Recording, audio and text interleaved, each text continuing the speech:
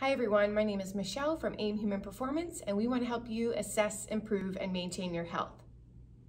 For years, I was always confused why I could perform the same workout and yet have two totally different reactions to that workout. One time, the workout would feel great. I would feel strong, capable, and could recover the following day. Other times, I would do the exact same workout and feel awful.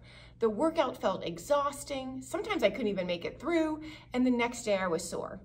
I just figured those bad workouts were lack of sleep, stress, or I just blamed myself for being lazy on those days.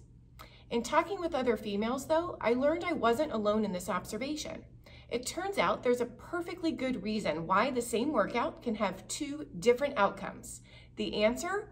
Hormones. Here's a quick refresher course on the menstrual cycle in case you don't remember your junior high health class. The average menstrual cycle is 28 days and can be divided into two phases. The first phase begins the day your period starts and runs approximately 14 days. It's called the follicular phase. The second phase, or days 15 through 28, are called the luteal phase. So what in the world does this have to do with exercise?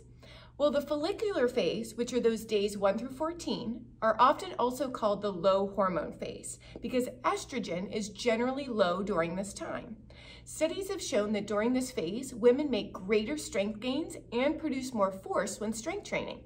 We are also likely to feel less pain and recover faster.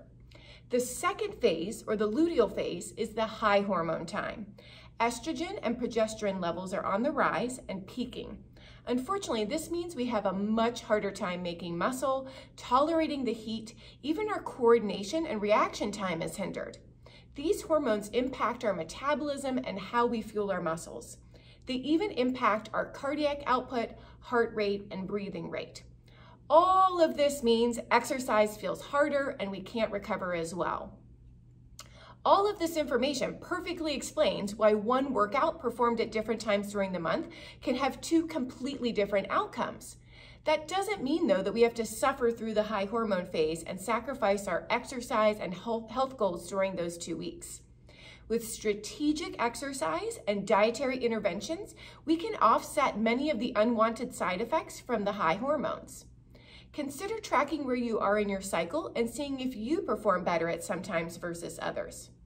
How comforting to know that there is a logical reason for the highs and lows we experience during exercise.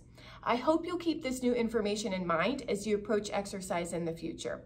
Maybe we all could be a bit kinder to ourselves and our bodies. If you'd like to learn more about this topic and specific strategies and interventions, reach out to us and stay tuned for much more videos on this topic.